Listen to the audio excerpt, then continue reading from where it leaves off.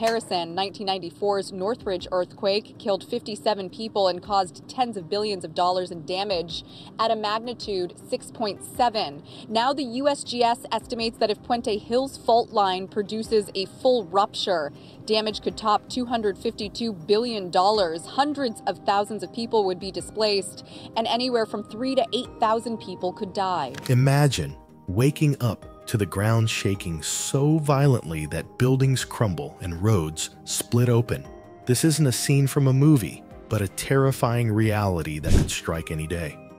Scientists warn that a massive earthquake, far more devastating than anything we've seen, is looming on the horizon, with fault lines like the San Andreas and Sumatran ready to unleash unimaginable destruction. The question isn't if, but when. Are we truly prepared for the deadliest earthquake in history? Stay tuned as we get into the details of it all. San Andreas Fault. The recent earthquake that jolted the Southland is sparking concern and highlighting a much smaller but potentially more threatening fault line. The fault running from the Pasadena area to Puente Hills has been very active in recent months. KTLA's Rachel Menitoff has more from Highland Park. Angelenos felt the jolt, the shaking of a 4.4 magnitude earthquake this week. When you think of California, images of sunny beaches and Hollywood glamour might come to mind. But beneath all that beauty lies one of the most dangerous fault lines in the world, the San Andreas Fault. This fault is like the backbone of California, stretching roughly 800 miles from the southern end near the Salton Sea, through the densely populated areas of Los Angeles and San Francisco, and up to the northern part of the state. The San Andreas Fault marks the boundary between the Pacific Plate and the North American Plate, two colossal tectonic plates that are constantly grinding past each other. Originated from the Puente Hills Fault, which is 25 miles long and runs from Glendale to Pasadena to Puente Hills. It's been really active in recent months, much more so than in past years. This movement isn't smooth. It's more like two giant, jagged rocks scraping against one another, building up tension over time. Every now and then, this tension is released in the form of an earthquake. The San Andreas Fault has a notorious history of producing some of California's most devastating earthquakes. The 1906 San Francisco earthquake is perhaps the most famous. This 8.3 magnitude quake struck in the early morning hours of April 18th, reducing much of San Francisco to rubble and igniting fires that raged through the city for days. Nearly 3,000 people lost their lives, and the city was forever changed. Then, in 1989, the Loma Prieta earthquake struck during the World Series, a 6.9 magnitude quake that caused severe damage in the San Francisco Bay Area. The images of the collapsed sections of the Bay Bridge and the Marina District in flames are etched into the collective memory of Californians.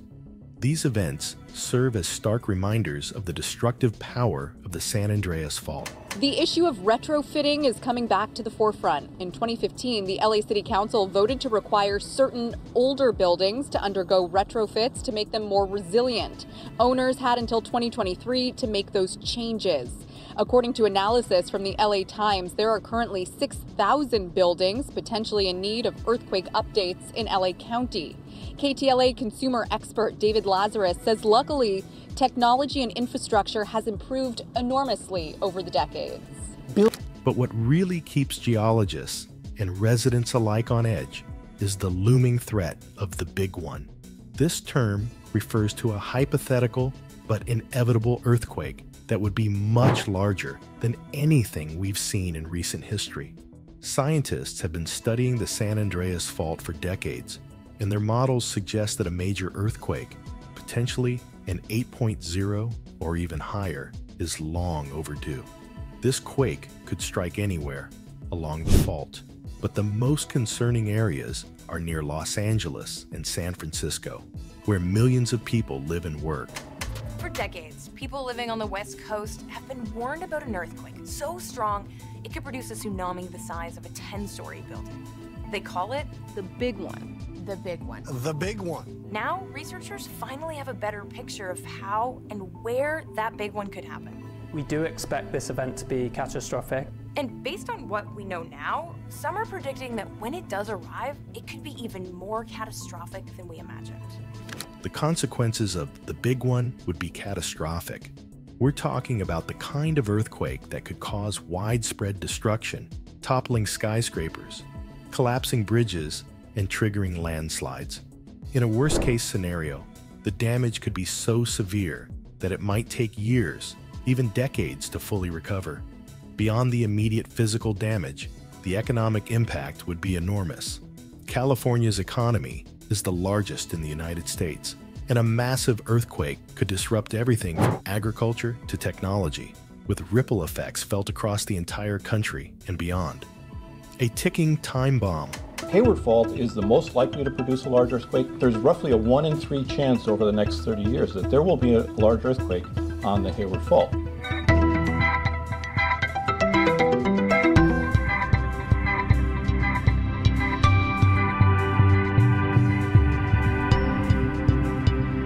Next is the Hayward Fault. While the San Andreas Fault tends to hog the spotlight, there's another fault in California that's equally, if not more, dangerous: the Hayward Fault. This fault runs through the San Francisco Bay Area, one of the most densely populated regions in the state, making it a source of significant concern for geologists and residents alike.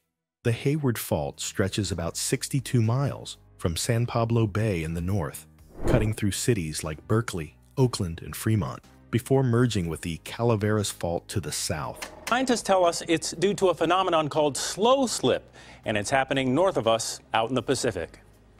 The Juan de Fuca plate is what it's called, nicknamed, is sliding under North America.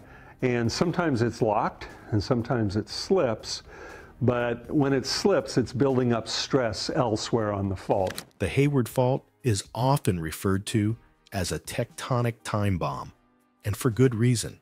This fault is notorious for producing powerful earthquakes on a regular basis, with major quakes occurring roughly every 140 to 170 years.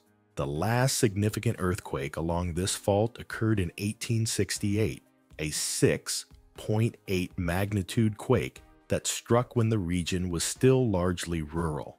Despite the lower population density at the time, the quake caused considerable damage, flattening buildings and changing the landscape. If you're liking this video so far, don't forget to like and subscribe to the channel. Megaquakes of magnitude 9 or more are rare. It's the smaller ones on land that tend to concern most people. Professor McLean says at some point it's likely there will be significant seismic activity along the Bay Area's Hayward Fault. And that has the potential of shaking us pretty well here in the Central Valley, much more than the Loma Prieta. But here's the catch.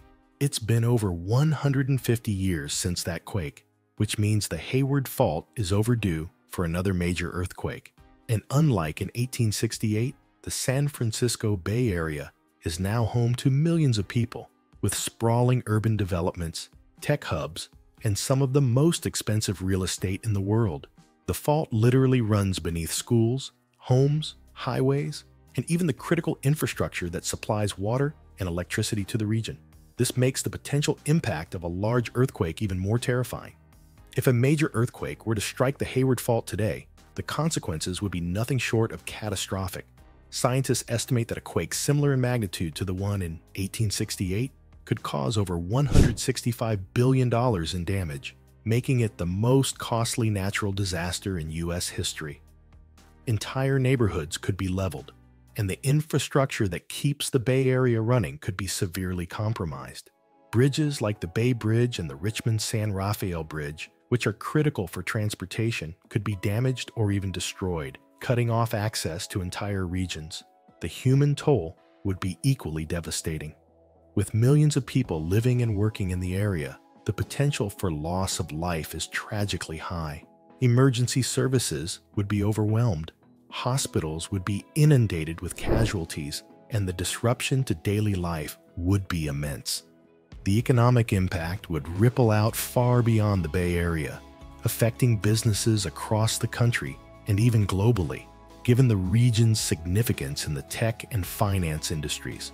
The scary part is that there's no way to predict exactly when this earthquake will strike. It could happen tomorrow, next year, or even decades from now.